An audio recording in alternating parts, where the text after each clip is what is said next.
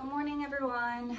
So this video today is specifically for my parents who have kids who are pre-K and elementary age. We're going to talk about the 5 body safety rules because I'm going to be creating a video on body safety specifically for your child to watch. It's the lesson that I do in the classroom with kids. This one that I'm doing for you is just a little bit more in depth, okay? So first off, a couple of things. This is something that you can print off. I'm gonna hold it a little closer so you can look at it. It's the 5 body safety rules. This is something that is fantastic to print out and hang on your refrigerator or wherever in your house so that you can continue to have these conversations with your children or child multiple times, not just one time.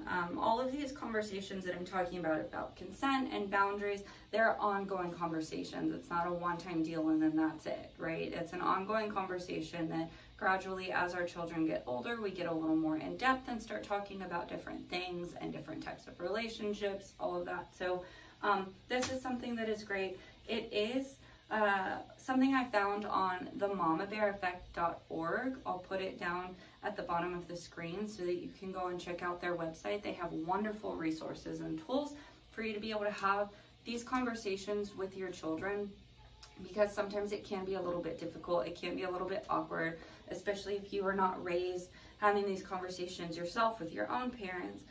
It can be challenging. And so they offer multiple resources and tools for you to be able to have those conversations a little more smoothly, okay? So again, we're going over the 5 body safety rules. Now, this is a video.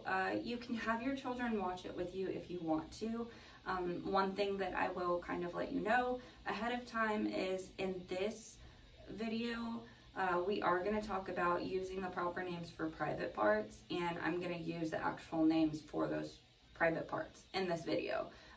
For the body safety video for your kids that I'm going to create, I don't use the actual names because I know every household is different. Sometimes that's a conversation you want to have on your own with your kids.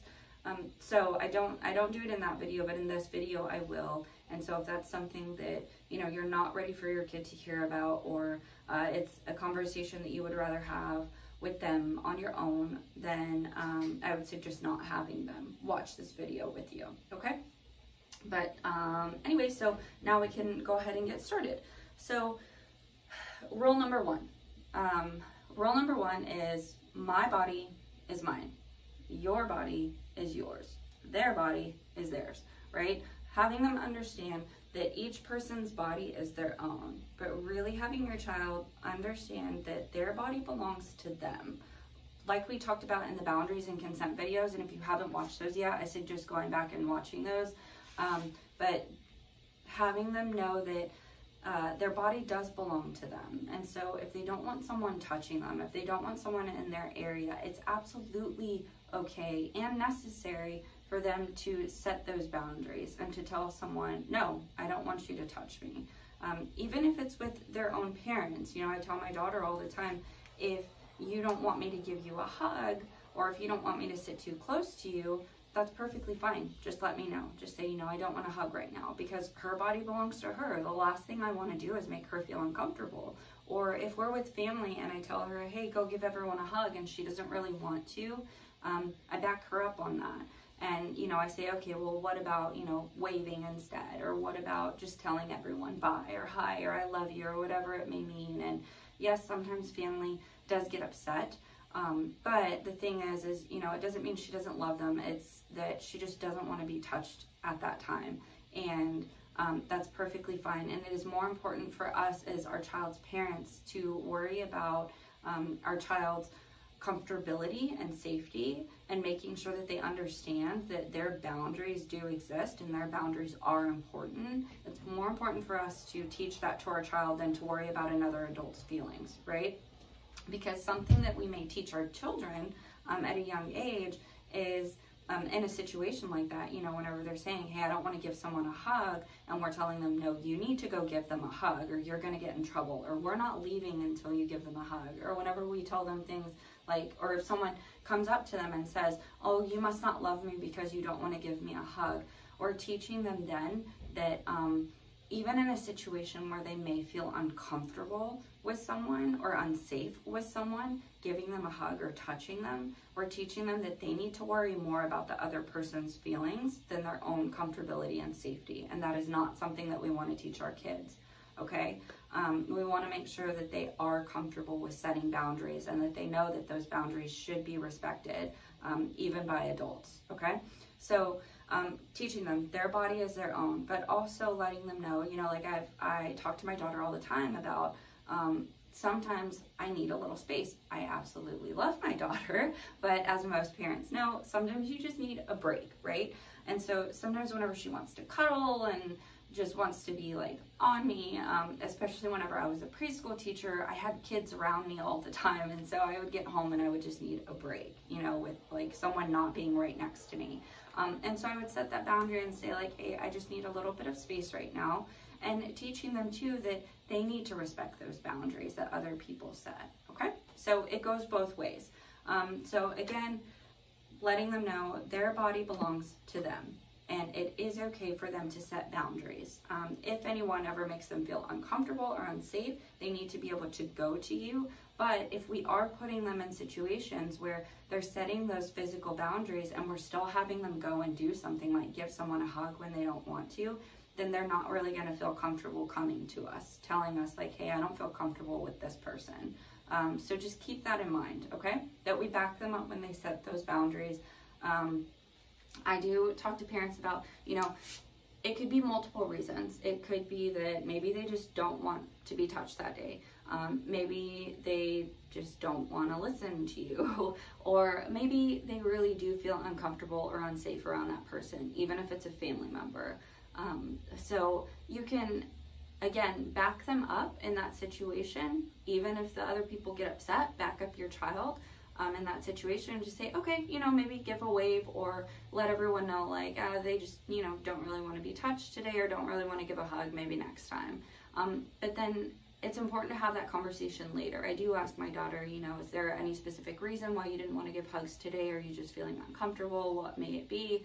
And letting her have that conversation with me so that she knows it's okay for her to feel whatever way she's feeling. But whenever our kids set physical boundaries, it is very important for us to back them up in that situation and to teach them that their boundaries do matter and they do need to be respected, okay?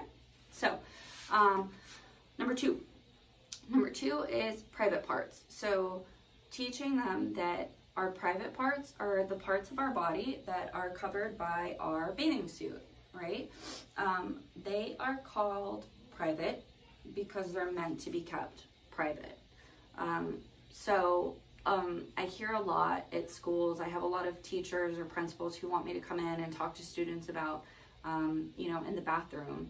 Whenever they're in the bathroom, two kids should not be in one stall at the same time, even if they're best friends, or kids shouldn't be peeking in whenever another person is using the bathroom or on the school bus.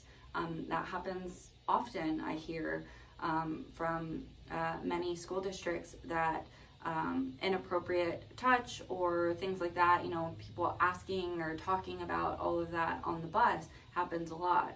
And so letting your kid know that their private parts are meant to be kept private. And there is no reason why anyone should ask to touch or see those parts. And there is no reason why anyone should ask them to touch or see theirs. If that happens, even if it doesn't actually happen, right? Even if someone doesn't actually touch or see their parts, or even if they don't actually touch or see another person's parts, if it is asked of them or talked about, they need to talk to a trusted adult. It's very, very important that they know that. So private parts, make sure that they know what they are, what their private parts are, what area of their body, and then also that they are meant to be kept private, okay? So number three is use the proper names. So this is the part that I said I am going to use the actual names for those parts. Using the proper names, there are multiple reasons why it's important for them to know the proper names for those body parts. One, it's just like whenever we're teaching them about any other part of their body, whenever they're babies, you know, we raise them to know that fingers are called fingers. We don't have random nicknames for them, or their nose, or their eyes, or their ears, or their mouth. They know the proper name.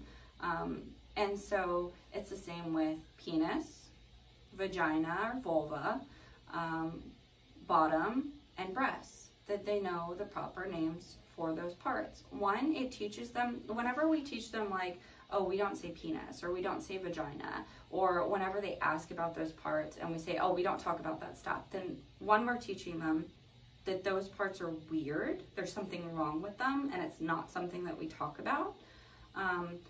Also, we're teaching them that they cannot talk to us about that. Whenever we tell them, oh, we don't talk about that, or we use different names and we act like we're uncomfortable with it, then we do teach our children in that moment that that's not something that they can talk to you about. So it's important. That's one reason why, that they use the proper names for those body parts. Another reason why is because, you know, as I said, this month is Sexual Assault Awareness Month, and so part of the grooming process is like something that we do know with perpetrators and young children. That's kind of like a sign for them. Whenever kids don't use the proper names for body parts, that's an indicator for them that, oh, their parents don't really talk to them about this stuff, so this is my opportunity to talk to them about this stuff and to teach them about this stuff. And it may not even be something obviously as like horrible as that, but it could be like they're hearing about this stuff at school. It may not be something that you want to hear, but I've learned from my daughter and from being in the schools, kids are talking about this stuff. You know, they hear it from other kids, they hear it on the school bus, they hear it in the classroom from other students, and so they are hearing this stuff anyway. It is much better for them to hear it from you and to learn about it from you than it is for them to learn about it from someone else, especially someone like their own age who maybe isn't taught the proper things, and so you know, they could possibly be teaching your child the wrong things about these body parts. So using the proper name is really important. Another reason why is if something were to happen, like sexual assault, or if something were to happen like they get hurt there, or they're in pain, you know, more of like if they get hurt or they're in pain, if they go to the doctor, you know, and they say woohoo, well, the doctor's not going to know what part of their body they're talking about. But also, whenever I bring in the SANE nurse or sexual assault nurse, and we talk about forensic interviews and the SANE exam and all of that, it's really important that kids use the proper names for those body parts. If they don't use the proper names, it's not something that we can really use as part of the investigation. And so teaching our kids the proper names. The other thing is that when our kids are young, they're more likely to listen to us and to be okay with hearing about this stuff because they're young. It's easier to talk to a 4-year-old about this stuff than it is a 14-year-old. So starting early, right? Even if it's uncomfortable for you, it doesn't mean we don't have these conversations. And again, it lets them know that just because something is uncomfortable, that doesn't mean we don't talk about it, but also it lets them know that they can talk to you about this stuff because you want them to be able to talk to you about this stuff, not just when they're younger, but when they're older too. You really do want them to be able to have those conversations with you. So using the proper names for body parts is very important. I started talking to my daughter about all of this whenever she was 3. And something that I always suggest in my parent workshops, because it's kind of like, how do you sit a kid down and have conversations with them about this, especially if they're a toddler? Yes, that is hard. Toddlers are kind of like all over the place. But the best time is bath time. One, they don't have their clothes on, and so it's teaching them, you know, you're teaching them about those private parts that, like, during bath time, yes, you know, those are parts of their body that are shown, but nobody else should be in there with them except for like mom or dad, right? Until they get to a certain age, and then that's something they should be doing on their own. But also, it is a wonderful time to start teaching them how to wash those parts on their own. That way, nobody else is needing to do it for them. Or whenever they're using the bathroom, like teaching them how to wipe and all of that, telling them, you know, teaching them how to do that on their own so that no one else is having to touch those body parts for them. But it's a great time to teach them the proper names for those body parts, because you're teaching them how to wash those body parts, how to take care of those body parts, the difference between appropriate and inappropriate touch, which is something I'll talk about in a second. But bath time is a great time. Also, the other reason why bath time is a great time is because they're stuck in the bathtub and they cannot just run away from you. So it is perfect. They're there, they're listening. But again, these are ongoing conversations, so it's really important that we start with them whenever they're younger. Now, talking to them about the difference between appropriate and inappropriate. One concern that I get from parents often is like, well, teaching my 3-year-old, you know, the word penis or the word vagina, you know, what if we're in the grocery store and they just start yelling it? Or what if, you know, I send them off to daycare or school and they just start like yelling it? Well, that's another conversation that you have with your kid if it happens, telling them there are appropriate times to talk about that stuff and inappropriate times to talk about that stuff. You know, it's not like a word that we just throw out there. But again, if we don't make it seem like there's anything abnormal about those words or those body parts, then there won't be a reason for them to just blurt it out. Just like fingers, you know, we don't teach our kids about fingers and then all of a sudden they're like yelling fingers all the time, or nose all the time. So just how we go about it is important, making sure that they know like there's nothing weird or awkward or whatever about those body parts. They're a part of our body and they have functions just like the rest of our body, right? And it's something that we talk about, but there are appropriate and inappropriate times to talk about that stuff. So that's one part of the appropriate and inappropriate. The other part is talking to them about appropriate and inappropriate touch. Now, whenever it comes to our private parts, again, anyone asking to touch or see those parts or asking them to touch or see somebody else's private parts, that is inappropriate touch. Doctors and nurses, they do have to get consent, but in that situation, even if your child feels uncomfortable, letting them know, like, hey, if you feel uncomfortable, I still want you to talk to me about it. I want you to be able to be open about it and explaining to them, you know, why this is a part of the process. Why does the doctor need to see? Why does the doctor need to touch, or whatever it may be, and letting them know that the doctor did ask first and have to get consent first, okay? So one last thing about that, this can be very uncomfortable to talk to your child about. It can be, it can seem weird to talk to them about, but also letting them know that just because a touch feels good, it doesn't mean that it's appropriate. So, you know, you may see your child like touching their private parts.